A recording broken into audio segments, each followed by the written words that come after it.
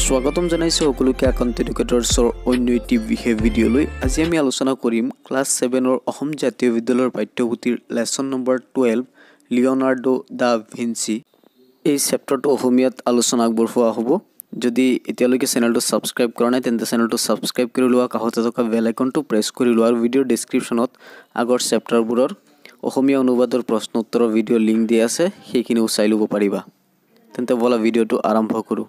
Leonardo da Vinci আছিল এজন বিশ্ববিখ্যাত চিত্ৰশিল্পী। এই চেপ্টাৰটো পঢ়াৰ পিছত তেওঁৰ বিষয়ে আমি আৰু বহু কথাই জানিব পাৰিম।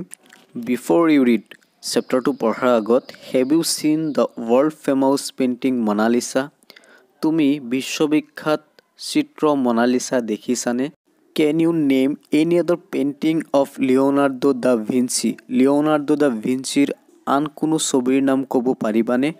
Do you know the names of some other famous artists like Leonardo da Vinci? Leonardo da Vinci দৰে আন কিছুমান বিখ্যাত শিল্পীৰ নাম জানানে? It was 15 April 1452. এইটো আছিল 1452 চনৰ 15 এপ্ৰিলৰ কথা। At the third hour of the night, ৰাতিৰ তৃতীয় বজাত, মানে ৰাতি হোৱা প্ৰায় 3 ঘণ্টামান হৈছিল। About 10 PM, অৰ্থাৎ প্ৰায় 10 বজাত, a boy was born in Vinci. এজন ল'ৰাৰ ভিঞ্চিত জন্ম হৈছিল। এ স্মল ভিলেজ নিয়াৰ ফ্লৰেন্স, ইটালী। ইটালীৰ ফ্লৰেন্সৰ এখন সৰু গাঁৱত।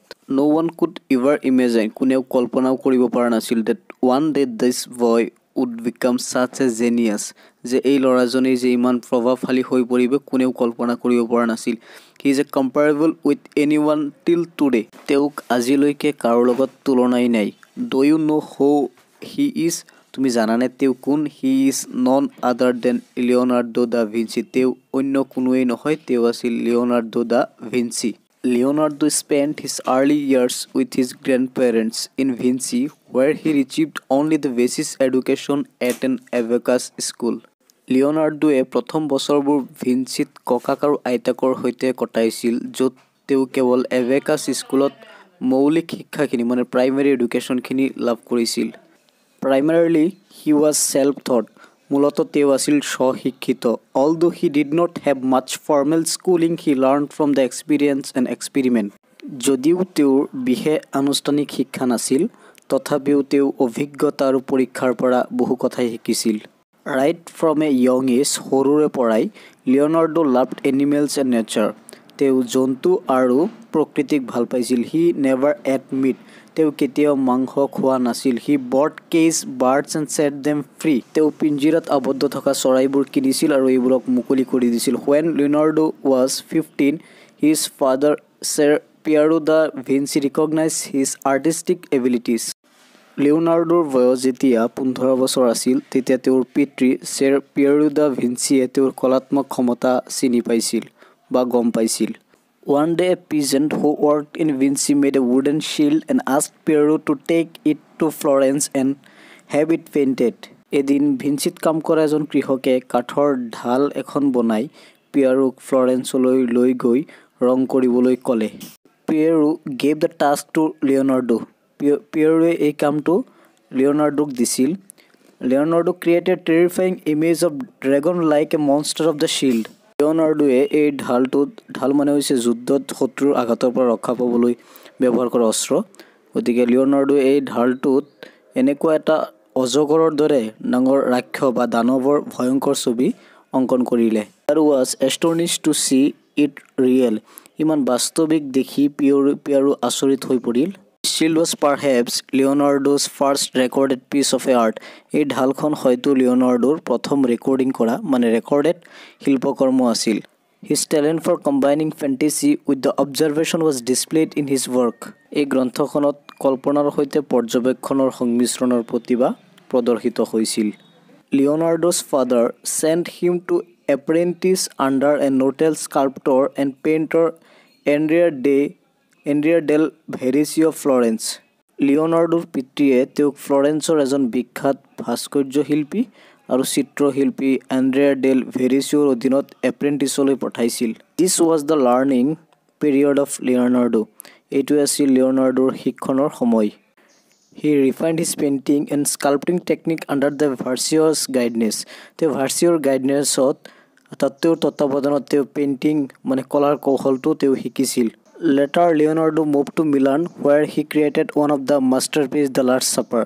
পিছত লিওনাৰ্ডো মিলানলৈ গুচি যায় আৰু তাত এটা মাষ্টাৰপিচ মানে হৈছে কিবা এটা ডাঙৰ বস্তু সৃষ্টি কৰা গ্ৰন্থ বা কিবা আৰ্ট এইবোৰ অংকন কৰা তো দ্য লাষ্ট ছাপাৰ তেওঁ অংকন কৰে in 1499 he went to Venis 1499 চনত তেওঁ আকৌ ভেনিছলৈ আহে এণ্ড দেন টু ফ্লৰেন্স আকৌ ফ্লৰেন্সত গুচি যায় in Florence he painted another masterpiece Monalisa the portrait of rich merchant wife এইটো আছিল এজন ধনী বণিকৰ বা সদাগৰ পত্নীৰ প্ৰতিকৃতি This portrait is famous for the mysterious smile of the lady. এই প্ৰতিকৃতিখন ভদ্ৰ মহিলাগৰাকীৰ ৰহস্যময় হাঁহিৰ বাবে বিখ্যাত This portrait is now preserved at the Louvre Museum in Paris, France. এই প্ৰতিকৃতিখন এতিয়া ফ্ৰান্সৰ পেৰিছৰ লুভ্ৰ সংগ্ৰহালয়ত মানে মিউজিয়ামত বৰ্তমান আছে সংৰক্ষিত হৈ আছে তো Leonardo is mostly known as N artist যদিও লিওনাৰ্ডোক এজন আৰ্টিষ্ট মানে শিল্পী হিচাপে পৰিচিত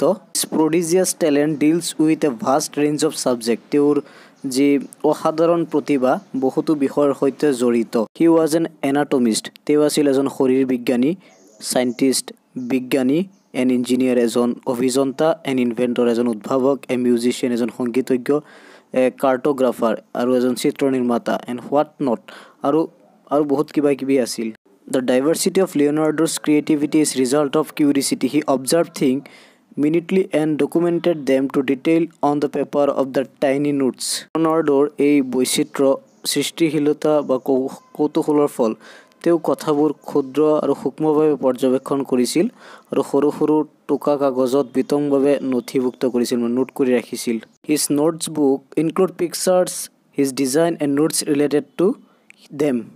তেওঁৰ বহীত ছবি আৰু তেওঁৰ ডিজাইন আৰু সেইবোৰৰ সৈতে জড়িত টোকাসমূহ অন্তৰ্ভুক্ত কৰিছিল as N এন্টনমিষ্ট Leonardo ডিছেক্টেড animals and human ক্যাডাভাৰ্ছ to find out there mechanism এজন শৰীৰ বিজ্ঞানী হিচাপে জীৱ জন্তু আৰু মানুহৰ মৃতদেহ বিভাজিত কৰি ইয়াৰ ব্যৱস্থা জানিব পাৰিছিল His notes and drawing of his findings have helped scientists understand him anatomy better. তেওঁৰ তথ্যৰ টোকা আৰু অংকনে বিজ্ঞানীসকলক মানুহৰ শৰীৰ চৰ্চা ভালদৰে বুজিবলৈ সহায় কৰিছে Leonardo also designs machines like the bicycle, helicopter, submarine and the military tank, fight machine, bridges, etc. Leonardo A cycle helicopter সাবমেৰিন সামৰিক মানে যুদ্ধৰ যে ট্যাঙ্ক উৰণৰ মেচিন দলং আদিৰ দৰে মেচিনো ডিজাইন কৰিছিল which were never built যিবোৰ কেতিয়াও নিৰ্মাণ কৰা হোৱা নাছিল but he filled his notebooks with the observation and neatly drawn the illustration of these ideas he was also a musician in the sense of the designed a lot instrument including drum bells and woodwinds কিন্তু তেওঁ নিজৰ পৰ্যবেক্ষণ আৰু পৰিপাটিকৈ নিজৰ ধাৰণাবোৰৰ চিত্ৰ অংকন কৰি বহীবোৰত ভৰাই থৈছিল ঢোল ঘণ্টা কাঠৰ বতাহকে ধৰি বহুতো বাদ্যযন্ত্ৰ তেওঁ নিজেই ডিজাইন কৰিছিল As a cartographer, Leonardo was engaged in drawing maps for civil and military purposes. It's unbelievable how Leonardo created a bird's eye views of the cities, of the landscapes, and centuries before when there were aerial photography and high-tech techniques of cartography. Leonardo এজন মানচিত্ৰ নিৰ্মাতা হিচাপে অসামৰিক আৰু সামৰিক উদ্দেশ্যত মানচিত্ৰ অংকন কৰিছিল লিওনাৰ্ডোৱে কেনেকৈ চহৰ আৰু প্ৰাকৃতিক দৃশ্যৰ চৰাইৰ চকুৰে দৃষ্টি সৃষ্টি কৰিছিল হে বিশ্বাস কৰিব নোৱাৰি যেতিয়া আকাশী ফটোগ্ৰাফি আৰু মানচিত্ৰ নিৰ্মাণৰ উচ্চ প্ৰযুক্তিৰ কৌশল ব্যৱহাৰ হোৱা নাছিল এইখিনি আছিল লিওনাৰ্ডো ভিঞ্চিৰ অসমীয়া অনুবাদ ভিডিওটো চাই ভাল পালে লাইক এটা কৰিবা আৰু নেক্সট ভিডিওত মই এই চেপ্টাৰৰ কোৱেশ্চন আনসাৰ প্ৰভাইড কৰিম